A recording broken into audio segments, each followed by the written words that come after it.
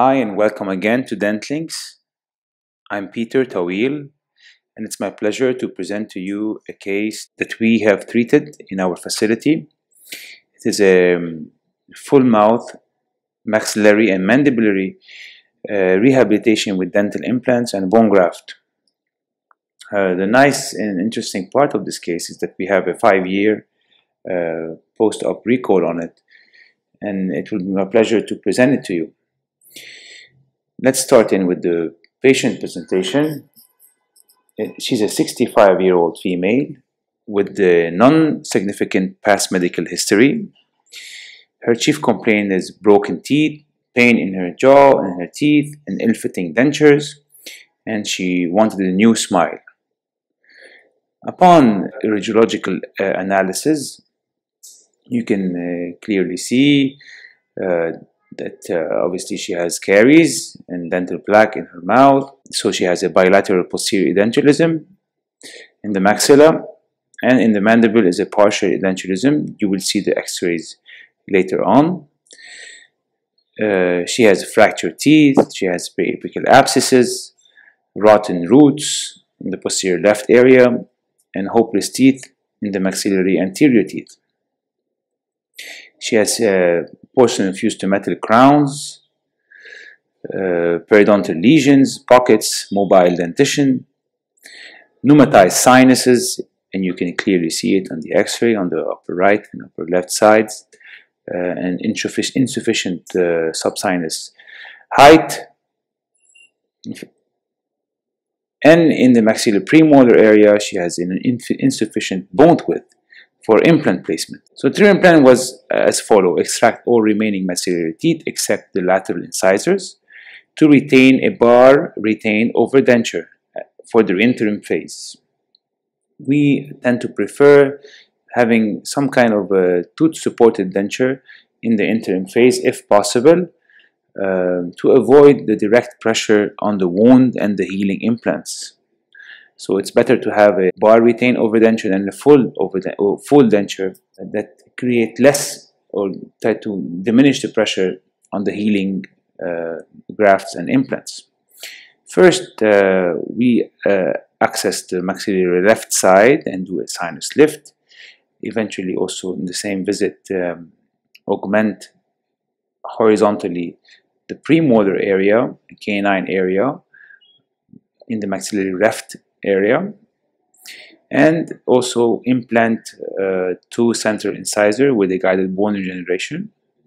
Of course, we will show you everything. Following visit will be a maxillary sinus lift in the upper right area, and then block graft. Autogenous block graft is our preference in the right premolar area. Wait obviously 6 months for the grafts to heal.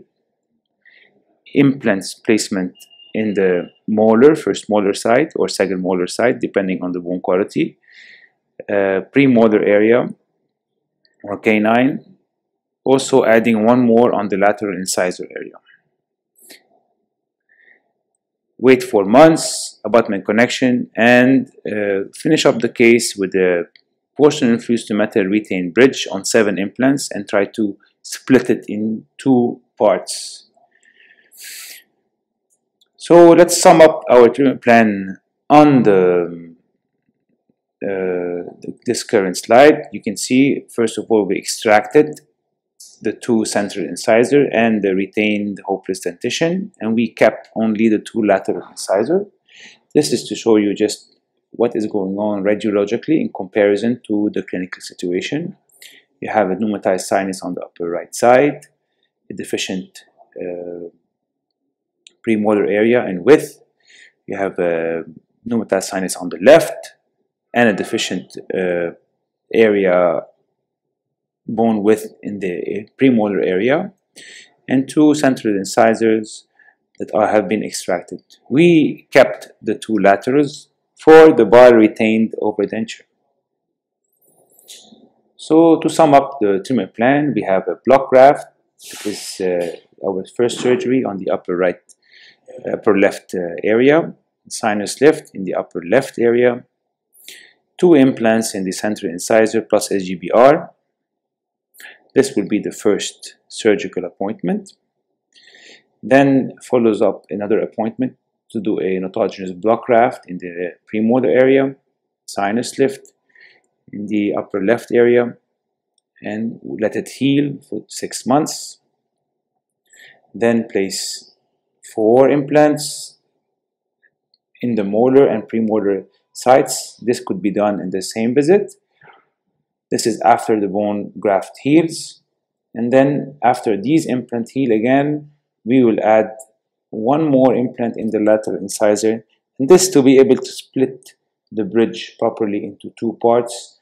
It's better to do 7 implants to be able to split the bridge in 2 different parts. It's better for prosthetic rehabilitation. So let's address first the upper left quadrant, in which we drew a full thickness flap with a midcrustal incision, a full thickness flap, and accessed the upper posterior quadrant. First, doing an access window for the sinus, external sinus lift. This was done using the piezosurgery unit. As you see, a very clear rectangular window is drawn from the buccal plate and access to the sinus mucosa. You can see some parts of the PSSA artery, which is clearly seen here. The reflection of the sinus mucosa was done without any perforation. We were able to fill in a xenograft material in the sinus. We then proceeded with the implants in the 2 central incisor position. As you see, very well placed according to the 3-dimensional position. It is in a parietal inclination, and the emergence is more or less in the cingulum of the teeth. A clear missing buccal plate, which will be augmented using a guided bone regeneration. We accessed the mandibular left retromolar area with a semicircular incision and a full thickness flap. We then harvested autogenous bone and grafted parts of it as a first layer in the missing buccal plate of the central incisors. Then obviously augmented the rest, about 2 to 3 millimeters of thickness, using a xenograft. We covered the whole augmentation using a collagen membrane. What we completed next was decorticating the recipient site of the autogenous block graft. This is the canine area here, clearly missing sufficient bone width to withstand an implant. And with the same incision we did to access the retromolar area, we then harvested the autogenous block graft from that area using the piezosurgery unit. It is a block graft. It's about 17 to 18 millimeters of length and about 7 to 8 millimeters of width, and a thickness of about 2 to 3 millimeters. This is the proper adaptation of the autogenous block graft to the recipient site. This is after decorticating the block graft and fixating it with 2 screws. These are Ostomed screws, and this is showing clearly the thickness of the graft and the proper filling of the space that is present in between the graft and the recipient bed. We tend to fill it with autogenous bone chips that is harvested using a scraper. This is a safe scraper. And with this graft, you can, with this picture, you can clearly see the implants in the front, the block graft in the middle, and the sinus lift in the back, all done in the same visit, to reduce as much as possible the amount of surgery done in the patient. This is showing you the space that is in between the graft and the recipient bed that we fill in totally and proper, tuck in the bone, autogenous bone chips underneath it. We fill the voids to accelerate the healing. This is another clear photograph showing you the thickness that was restored in that site, and the graft in the back. We also grafted the sockets of the molars to gain some good quality of bone while entering back. This is another close-up view after filling the voids. We covered the sinus reposition window with a collagen fleece, which is a fast resorbable collagen membrane, and the front area, the implant GBR area, was covered with the slower resorbable collagen membrane that resorbs at 6 to 8 weeks, and the block graft was also covered with a fast resorbing collagen membrane, which is a collagen fleece by Botis. Flaps were then sutured, tension-free, and this is the donor site in the mandibular left area. And this is the X-ray showing the perfect parallelism of two centers incisors. And then we have the block graft that is decorticated too, because the quality of that bone is usually very cortical in the retromolar area. So we tend to decorticate also the graft. And this is showing the posterior area that was filled in with the xenograft while doing the sinus lift. So we did about the same thing on the contralateral side. This is the next surgery that was done about a month later or so, or 3 weeks later. You can see the flaps are still healing on the upper left side. So we accessed in the same way mid-crested incision and a full thickness flap, accessing the sinus window with about the same technique. It's the reposition window technique that we have published about. You can check out the article in our page. This is the sinus window, sinus membrane that was reflected without any perforation. As you see here, a clear decortication of the recipient bed in the premolar area, and this is to enhance angiogenesis and the healing of the graft. The same technique was applied to the side too. We accessed the retromolar area and harvested a block that was about the same size as the other one, a bit thinner on that side. This is 2 to 3 millimeters thin, a bit thinner than the other one. Same technique was applied, decortication of the block, and first we adapt the block with putting on some autogenous bone chips. This is for better adaptation of the block when we screw it in. These were screwed in with 2 Ustomed screws.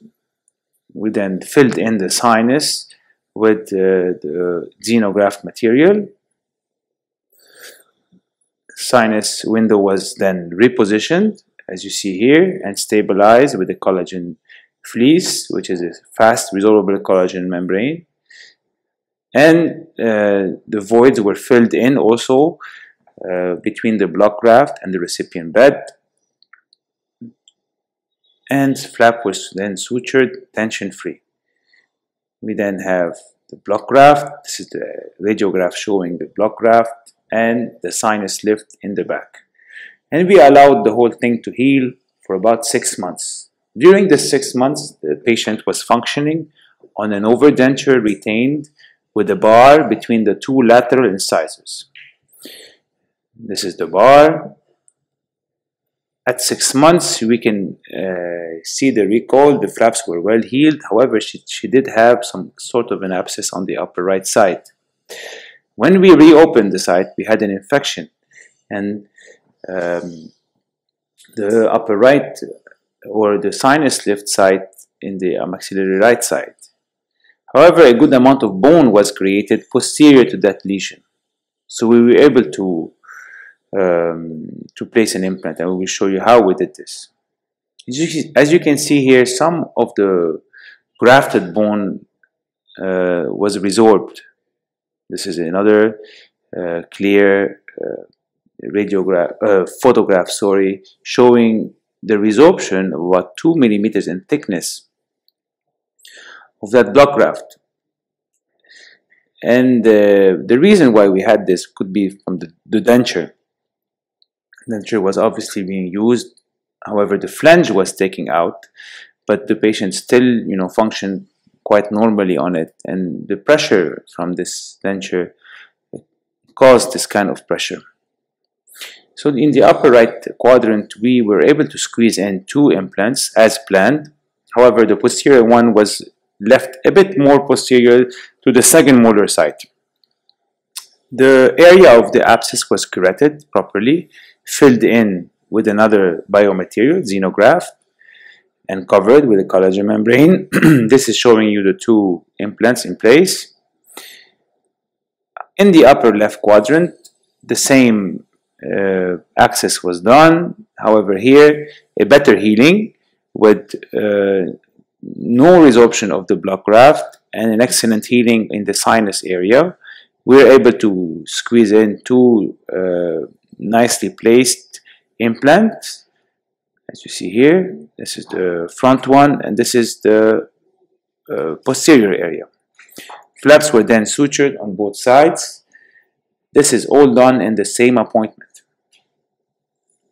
and then allowed to heal again for about 4 months. You see, the denture is being also, there's some part of the adhesive because the patient was complaining of the mobility of the denture, and she couldn't talk properly since we didn't let her have any flange in it, so no mucosal support. At 4 months, abutment connections were done. We then extracted one of the lateral incisor, and this is showing you the very nice reconstruction we had in the front, or 2 center incisors implant.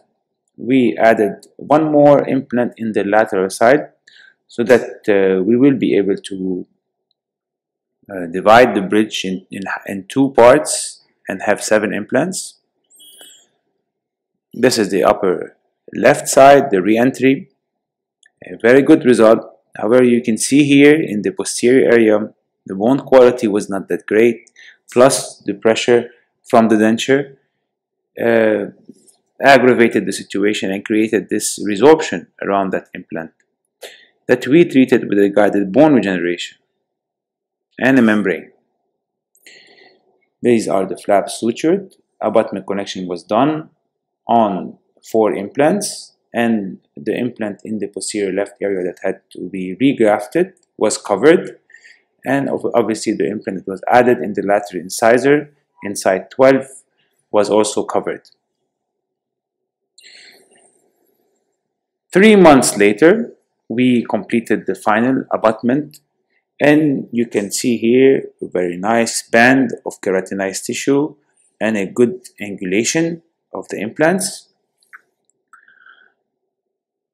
and a good integration of the pink scores, or the gingival integration was perfectly done. We then proceeded with the fabrication of the final porcelain fused to metal retained maxillary bridge, and this is at insertion. A very nice result with a very natural looking like ceramic, and a nice integration and blending with the soft tissue. This is the maxillary bridge in place. As you can clearly see, she's still functioning with the mandibular partial denture and a couple of remaining natural dentition. This is the integration of the bridge, and a nice blending of the colors and a nice gingival contour, as you see here. But this is at day 1 at insertion, and a beautiful obviously fitting of the maxillary denture. This is about 3 years later, where the recession on the premolar area was starting to be a bit more aggravated, and we decided to thicken the gingival tissues in that area because of the fact that she was lacking of proper keratinized tissues.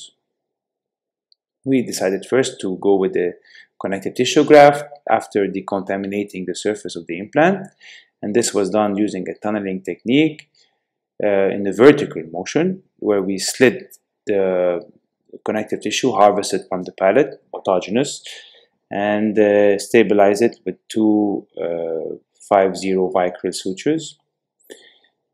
This is showing you the stabilization of the CT graft, and waited 1 more year.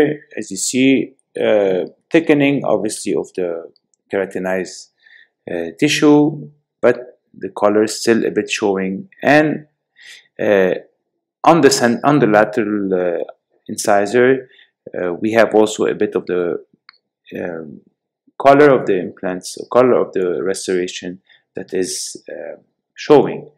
We then decided 3 years after the first surgery to regraft, but this doing it in a tunneling technique that is horizontal.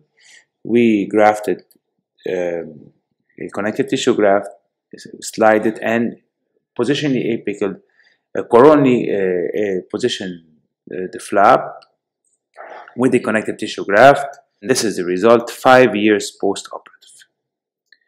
So obviously we have new challenges. We have another recession on the maxillary canine site. Now it's hard to convince the patient to go again with another CT graft, even though you see the problem. This obviously is a challenge, and the area needs to be thickened with the connective tissue graft again. So we always learn from the healing at 5 years and 10 years and on the long-term healing, because at day 1 everything looks perfect and the tissues look great, but with time, with thin tissues, we learn that we need to thicken properly the tissues at the base from day 1. So showing you that a connective tissue needs to be done here on the upper left side. However, the result is very satisfying to the patient still. She had a small ceramic chip on the upper right maxillary lateral incisors, but however, she's very satisfied. She has a low smile line and does not show these small imperfections in the gingival aspect. She maintains inadequate hygiene in the maxilla as well as in the mandible. You can see here in the X-ray, in the photograph, sorry, that she has been restored with the full overdenture retained on implants, and I will show you in a few slides what we completed in the mandible. I'll just finish up with the maxilla. So overall situation is still very stable. However, a small gingival recession on the canine area. The tissues are very thin. We need to thicken them properly. And the area that was thickened in the upper right area, upper right quadrant, is holding on very well. In this next section, we will discuss the step-by-step approach of the treatment of the mandible. This is the panoramic film showing the remaining teeth that are in bad condition, a cone beam CT analysis showing the deficiency in the posterior mandible, a deficiency of bone in the width of the bone. So the patient is a good candidate for this kind of approach, the all-on-4 protocol. She was functioning on a partial denture, and the remaining dentition was either carried or had a poor periodontal prognosis. We extracted all remaining teeth except the second molar for VDO purposes. A mid-crestal incision was done and 2 distal vertical releasing incisions to access properly the posterior aspect of the mandible. After a full thickness mucoperiosteal flap elevation is completed, we identify the mental nerve foramina, and this is to position our distal implant properly. We then reduce the bone peaks with the use of rongeurs, and it's a good technique to be able to harvest some autologous bone. This is an occlusal view showing some deficiency in width in the posterior mandible. So what we do is correct the alveolar ridge using a surgical burr, and by reducing the height of bone, we gain some width to be able to place an adequate size implant. And this is showing the reduction using the surgical burr. In this area, in the lower left area, it was the most needed. So this is the ridge right after flattening it with the surgical burrs, an adequate width to place implants. We start with the anterior drilling. The two anterior implants are in the lateral incisor sites. The two posteriors are at second premolar sites. We drill it at 30 degrees following the all-on-4 protocol. So the emergence of the second premolar goes into the first molar. This is inserting the first implant, a 13 by 3.75 Nobel parallel conical implant with an excellent 35 Newton centimeters torque. This is the second implant placed with also an excellent insertion torque at 35 Newton. That allows us immediate loading. All 4 implants placed, as you see, the 2 front in the laterals and the posterior implants in second premolar side at 30 degrees angle. We then place some bone graft into the buccal gap and connect directly the multi-unit abutments. This is the placement of impression copings, suturing of flaps. Then we take an immediate plaster impression right away at surgical time. This is the healing caps in place. And this is a direct panoramic X-ray right after surgery. In 10 days later, we have a final prosthesis that is inserted and functional. Patient is advised not to eat hard food on it. Final panoramic X-ray after the extraction of the second molar, and this is about 2.5 months later, where we did a small reveneering of the prosthesis because of the gingival contour being different. However, the patient was very satisfied with her immediate function. This is the 5-year in the maxilla recall X-ray, and in the lower mandible we have the all-on-4 in place. An excellent radiologic result and a very stable bone on all implants. And I thank you all for your attention.